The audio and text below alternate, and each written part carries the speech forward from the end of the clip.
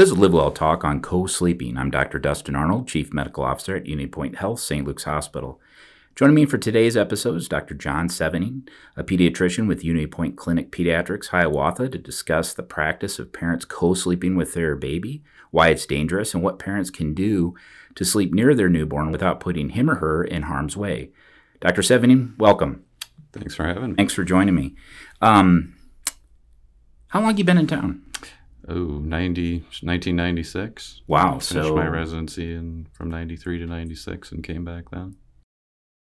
That's so 20. I was told there'd be no math, Dustin. I think there's no math on the podcast.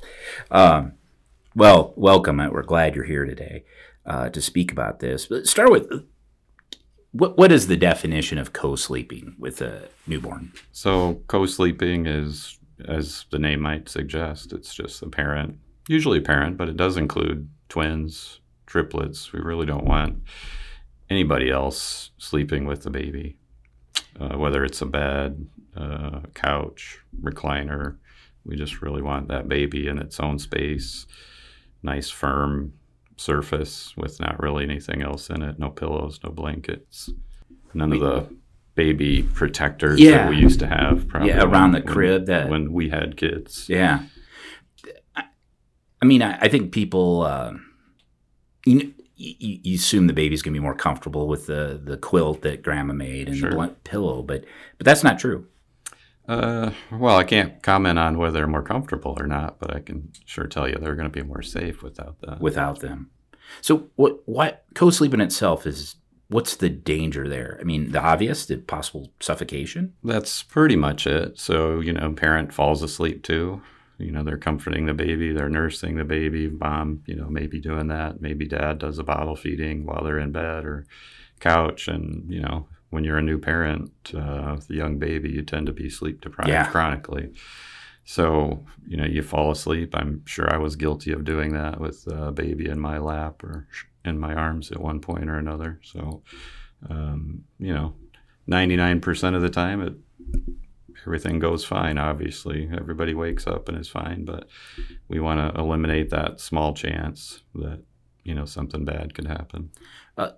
Prior to going on with the podcast, you had mentioned the Back to Sleep campaign in the 1990s and the effect that it had on sudden infant death syndrome. Tell us what the Back to Sleep campaign was. In the early 90s, the AP came out with the Back to Sleep program to try and cut down on the cases of SIDS. The issue there was, I think, probably 70-80%, if I remember my numbers right at the time. Babies at the time were sleeping on their tummies. And they thought there was a correlation, which there certainly was, a pretty strong correlation between that and SIDS death in babies. And after the Back to Sleep campaign was started, the number dropped pretty significantly, but obviously that number is not zero. So now we're looking at, what other kind of modifiable factors are there to help reduce, really more, probably correct term now for this is sudden unexplained infant death, or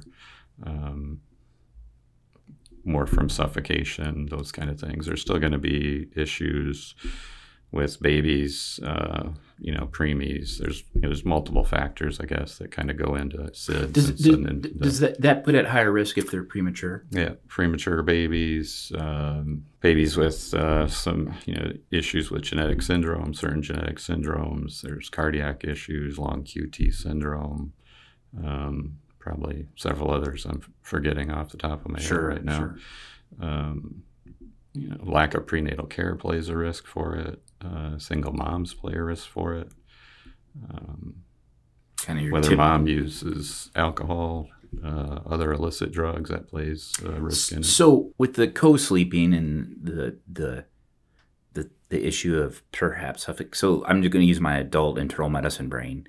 So the baby, the infant, becomes hypercarbic. CO2 builds in the blood, and they're just not strong enough to push themselves away from that. Where someone older would wake up and push away, and that's the underlying pathology. That's the big issue. I mean, if you look at the numbers, the highest rates for SIDS or suffocation kind of related issues in that scenario are really 3 months and under. 3 months. But that was my next question. What was we all, babies, just like all of us older people, come in different sizes too. And, there's going to be some developmental issues where, again, with preemies, where they might not be quite as strong as what a term baby would be. Right. But, 3 months is really the big risk zone. But, we kind of make sure 6 months for sure, a year, the numbers start dropping. But every now and then, a 1 or 2 year old could have issue in the right circumstances. So, right. So really, the recommendation is, baby sleeps alone and on that firm surface, really until that first year for sure. Even in we really want them in parents' rooms. Most people will say for that first 6 months. After 6 months, between 6 months, 12 months, usually I'm kind of like the parent can sort of choose what they want to do at that point. But if they're comfortable with baby kind of transitioning to its own room at that stage, then that would be fine by my recommendations. So, but you talk to somebody else, they might be a little bit more adamant, stay in parents' room until that 1 year mark, but still always in their own bed on their own surface. So, and a firm surface on their back. Yep. Well, that's an easy recommendation to make, I guess. And then you transition to they're 3 years old and your wife is getting in an argument with the 3-year-old why they need to go back to their room. And if you're me, I'm just like, okay, just everybody go to bed. But that might be a different podcast. Yeah, there's when is it okay to kind of sleep or have that older kiddo?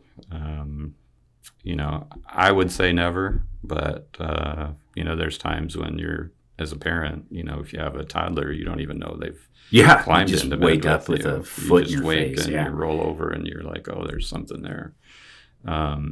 So, in a perfect world, I always usually recommend our parents, if they come in, try to kind of figure out what they're upset about. Is it, we just need a glass of water? Was there a storm? Do they have a nightmare? If we can get them back to their own bed, that's ideal. Well, this has been excellent advice. And firm surface on their back, in the parents' room, at least till 6 months.